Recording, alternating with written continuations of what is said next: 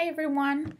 So today's book talk is from my office because I mistakenly deleted the video as I was uploading it into my computer to make it into the YouTube video. So anyway, I have to record it again. I'm not in Mrs. Reese's classroom today. So the book that I have for this week is called Pax, and the author is Sara Pennypacker. This is a great book. I'll ask you a question. So have you ever had any pets? If you have, how would you feel if your parents told you you have to get rid of your pet? I'm sure you would be very sad. So this is the story of Peter and his pet, Pax. Pax is a fox, and Peter rescued him when he was just a small kit, and he's lived with him since, so Pax has never been in the wild.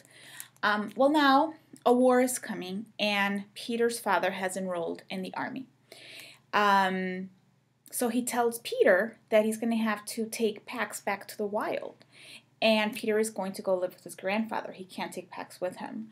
So they do. They go. They drop him off in the woods. And later when Peter is with his grandfather, he realizes the big mistake that he made and that he should have never let Pax go back to the wild. So he decides he's going to go back and get him. And the story then becomes their journey. You know, what is going to happen to Pax? Can he survive in the wild? Is Peter ever going to find him? You'll have to read the book to find out. I'm going to read to you a part of the book, the part where they go and drop off Pax, to give you an idea about how they're both feeling about it. Okay? It says, the car juddered to a full stop and tilted off to the right, a cloud of dust rising beyond the window.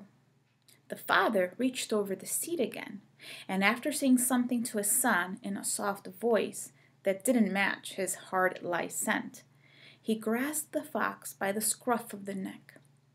His boy did not resist, so the fox did not resist. He hung limp and vulnerable in the man's grasp, although he was now frightened enough to nip. He would not displease his humans today. The father opened the car door and strode over gravel and patchy weeds to the edge of a wood. The boy got out and followed. The father set the fox down, and the fox bounded out of his reach. He locked his gaze on his two humans, surprised to notice that they were nearly the same height now. The boy had grown very tall recently. The father pointed to the woods. The boy looked at his father for a long moment, his eyes streaming again. And then he dried his face with the neck of his t-shirt and nodded. He reached into his jeans pocket and withdrew an old plastic soldier, the fox's favorite toy.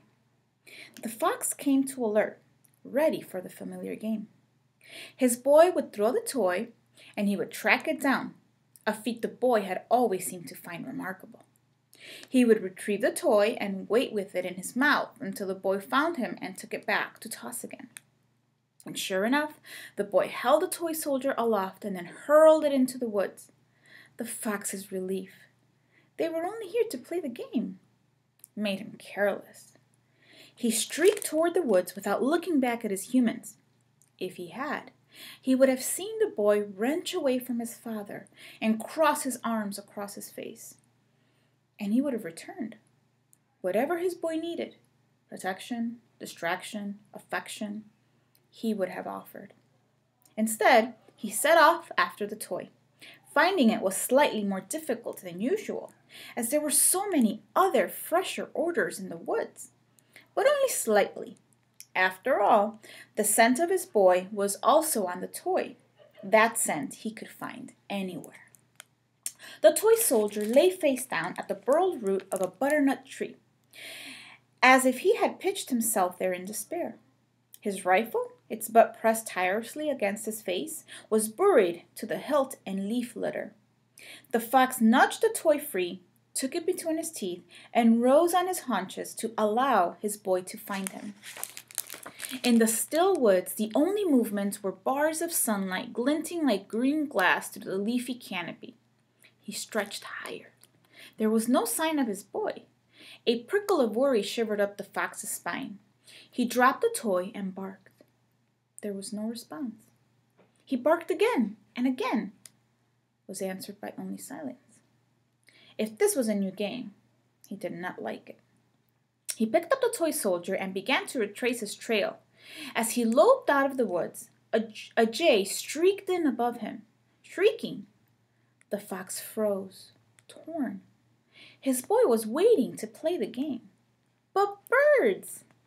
Hours upon hours he had watched the birds from his pen, quivering at the sight of them, slicing the sky as recklessly as the lightning he often saw on summer evenings.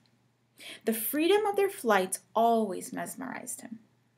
The jay called again, deeper in the forest now, but answered by a chorus of reply.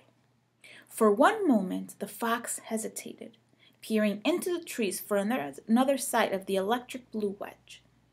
And then, behind him, he heard a car door slam shut, and then another. He bounded at full speed, heedless of the briars that tore at his cheeks. The car's engine roared to life, and the fox skidded to a stop at the edge of the road.